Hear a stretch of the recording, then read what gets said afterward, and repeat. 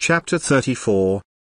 Jeremiah 34, 1-22, Captivity of Zedekiah and the people foretold for their disobedience and perfidy. The prophecy, Jeremiah 34, 1-7, as to Zedekiah is an amplification of that in Jeremiah 32, 1-5, in consequence of which Jeremiah was then shut up in the court of the prison. The prophecy, Jeremiah 34, 8-22, refers to the Jews, who, afraid of the capture of the city, had, in obedience to the law, granted freedom to their servants at the end of 7 years, but on the intermission of the siege forced them back into bondage. 1. Jerusalem and all the cities thereof, see on Jeremiah 19, 15. It was amazing blindness in the king, that, in such a desperate position, he should reject admonition. 3. Jeremiah 32, 4, 5. Mitigation of Zedekiah's punishment. 5. The burnings of thy fathers, thy funeral shall be honored with the same burning of aromatic spices as there was at the funerals of thy fathers. 2 Chronicles 16, 14, 21, 19. The honors here mentioned were denied to Jehoiakim, Jeremiah 22, 18. Ah, Lord! The Hebrews in their chronology, Seder-Olam, mention the wailing used over him. Alas! King Zedekiah is dead, drinking the dregs, that is, paying the penalty for the sins of former ages. 7. These retained alone, compare 2 Chronicles 11, 5, 9, 8. By the law a Hebrew, after having been a bondservant for 6 years, on the 7th was to be let go free. Exodus 21, 22, Deuteronomy 15, 12. Zedekiah made a covenant, with solemn ceremonial in the temple, Jeremiah 34, 15, 18, 19. Them, bondservants, Jeremiah 34, 9, 9. None.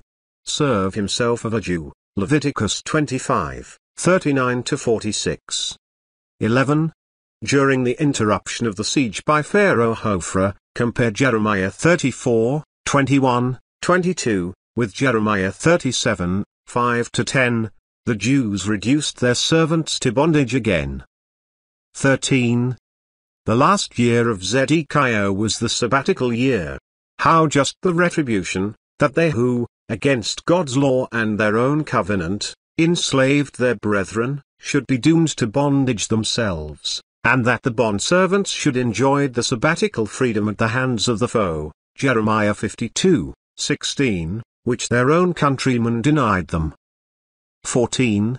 At the end of 7 years, that is, not on the 8th year, but within the limit of the 7th year, not later than the end of the 7th year, Exodus 21, 2, 23, 10, Deuteronomy 15, 12.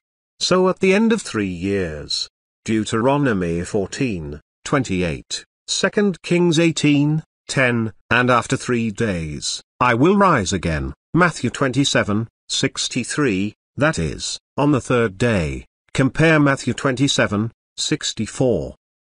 15. In the house called by my name, the usual place of making such covenants, 2 Kings 23, 3, compare 1 Kings 8, 31, Nehemiah 10, 29. 16. Polluted my name, by violating your oath, Exodus 20, 7. 17.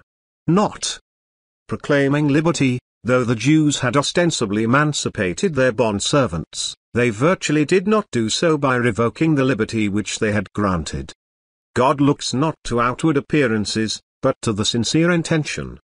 I proclaim a liberty retribution answering to the offense, Matthew 7, 2, 18, 32, 33, Galatians 6, 7, James 2, 13. The Jews who would not give liberty to their brethren shall themselves receive a liberty calamitous to them. God will manumit them from his happy and safe service, Psalms 121, 3, which is real liberty, Psalms 119, 45, John 8, 36, 2 Corinthians 3, 17, only to pass under the terrible bondage of other taskmasters, the sword, etc. To be removed, the Hebrew expresses agitation, see on Jeremiah 15, 4. Compare Deuteronomy 28, 25, 48, 64, 65, as to the restless agitation of the Jews in their ceaseless removals from place to place in their dispersion. 18. Passed between the parts thereof, the contracting parties in the covenant, not here the law in general, but their covenant made before God in his house to emancipate their slaves, Jeremiah 34, 8, 9, passed through the parts of the animal cut in two, implying that they prayed so to be cut in sunder, Matthew 24, 51, Greek, cut in two, if they should break the covenant, Genesis 15, 10, 17. 20.